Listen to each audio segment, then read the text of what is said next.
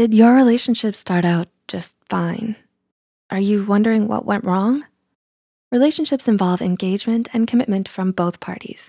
You enter new relationships with past hurts, but it's important to be cognizant if or when you're projecting it into or onto a relationship.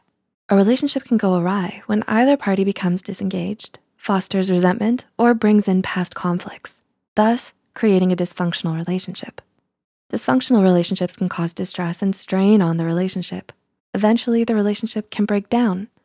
Many dysfunctional relationships are rooted in childhood. When you lack a model of a healthy, functional relationship, the patterns that you learn may find a way into a new relationship.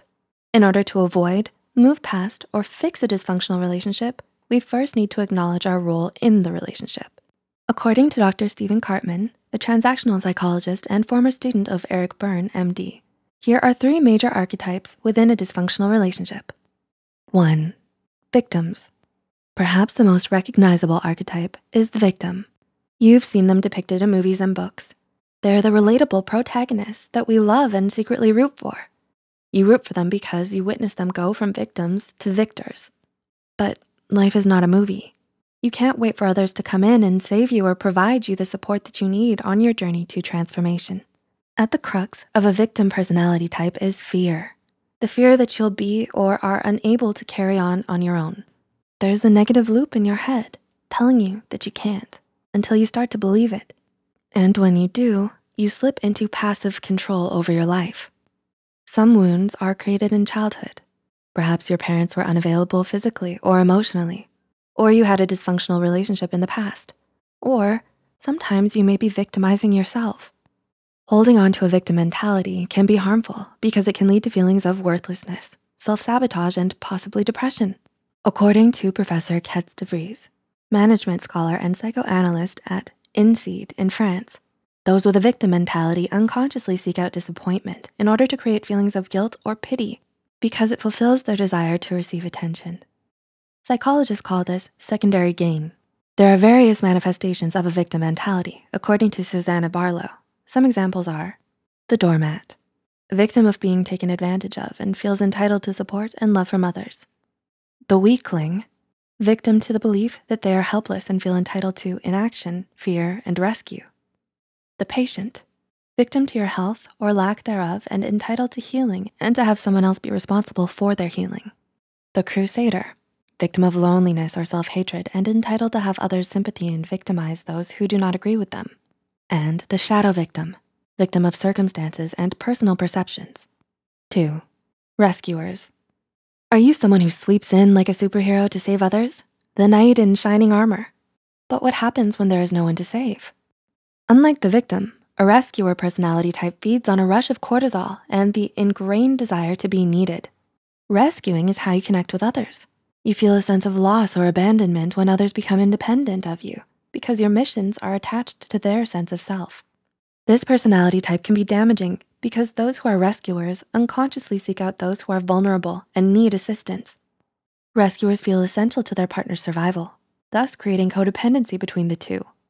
At times, rescuers can become enablers of those with a victim personality type, enabling them to forego accountability and responsibility for something they're able to do.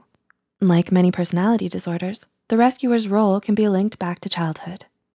As a child, were you forced to take on the role of an adult due to neglectful parents or other circumstances? It's common for parentified children to adopt the role of rescuer in future relationships. Living in the rescuer role can lead you to develop guilt and resent at all the responsibilities that you feel like you've had to take on. If you notice this kind of personality in yourself or others, you can reach out to a therapist or licensed professional. Some manifestations of a rescuer archetype include the enabler, people who latch on to someone vulnerable because they want to be needed. The white knight or savior, people who enter relationships hoping to fix the other person. Number 3, persecutors. Are you someone likely to blow up over insignificant happenings? Do you look for scapegoats for your problems and feel entitled when you lash out? Persecutors are usually controlling, strict, overbearing, and authoritarian. In a relationship, they're oppressive bullies who unleash empty threats. Persecutors are unmoving and eschew vulnerability because they fear becoming victims. The persecutor's role is founded on anger. Sometimes a person with a rescuer personality may shift into the role of a persecutor because they allow resentment to build. However, there are other reasons why some may take on the role of persecutor. Perhaps there is a deep sense of guilt that they're trying to place on someone else. Because they need someone to shoulder the blame, they may shift back into the role of rescuer in order to sustain the relationship. A subtype of persecutor mentality is the bully, who victimizes others because they were once victimized.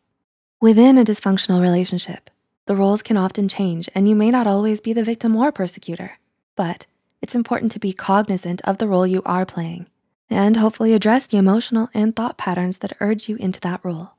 If you've noticed these traits in yourself, reaching out to a licensed professional to address some of your concerns is a good place to start. Do any of these describe your experience? How have you handled a dysfunctional relationship? Would you like to know more about this topic? Leave a comment down below.